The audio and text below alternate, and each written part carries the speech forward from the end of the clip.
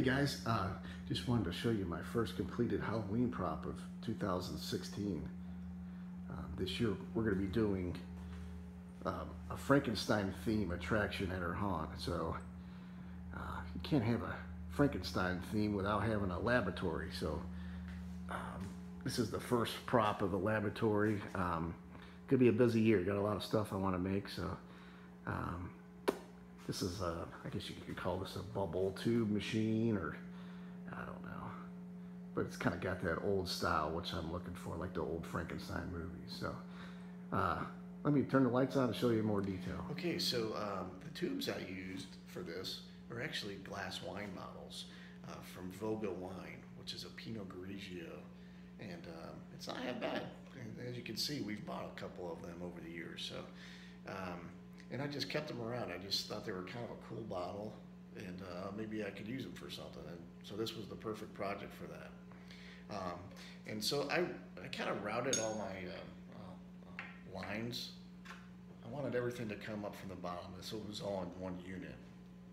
And these bottles, they just have a plastic cap on them. So basically, this bottle's upside down right now. This is the bottom of the bottle. To do it this way, I knew I was going to have to drill some kind of air hole here, because you can't just pump air into a bottle that's sealed without having some kind of air release. So I did have to use, I don't know if you can see this or not, it's kind of like a tile bit.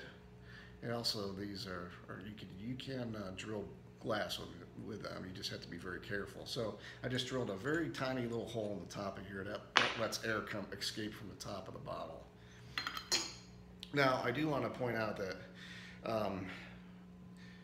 you know, I wanted to keep everything coming up from the bottom, but about halfway through this project, I was online and I saw a video from Goth Gloom, and he made a great bubble tube, and I wish I would have seen his video before I started this, because I probably would have more mimicked the way he did his. He actually did the air lines coming in from the top, and I think he used some sort of plastic water bottle. And I tell you what, I ran into a lot of issues trying to keep everything sealed in the bottom. I've got everything caulked with silicone sealant, and it turned out okay, but there was a lot of headaches to get to this point. So I just want to give a shout out to Goth Gloom, and I'm gonna put a link to his YouTube clip on the bottom here. And yeah, I just wish I would have seen that before. His turned out excellent, and probably going the route that he took is going to save you a lot of headaches. But anyway, here, this is my take on it. And also to point out here, these tops here that come up, these are just these were actually chrome, and I just painted them, but they're actually plumbing caps. Like, for instance, this would conceal a plumbing line. I don't know exactly what they call them, but I just found them in the hardware store, and they look almost fit perfectly on that. So, and then to point out here, I actually found these gauges in like a used electronics store, and I don't know how much I paid for them, just a couple bucks I think, but they actually didn't light up. So I installed some LEDs in the back just to light them up, and then so. We'll note that I got a couple switches here that do switch some of the things on and off.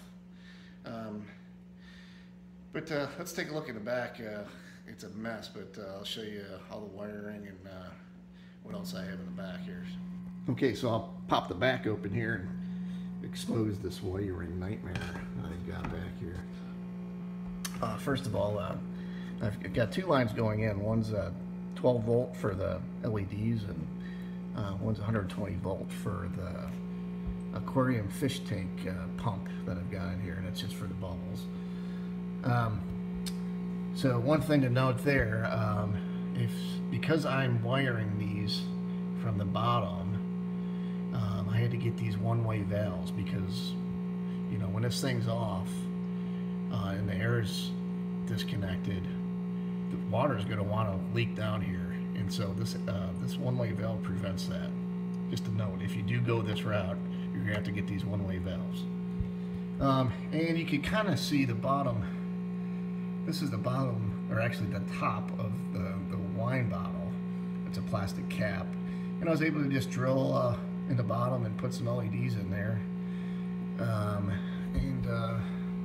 As you can see, I used just a small breadboard for all my wiring. Yeah, it's not, you know, I'm not very proud of this. It's kind of a wiring nightmare, but you know what, it works. So for right now, I'm just gonna close the hatch on this thing and call it done. Well, I hope you guys liked.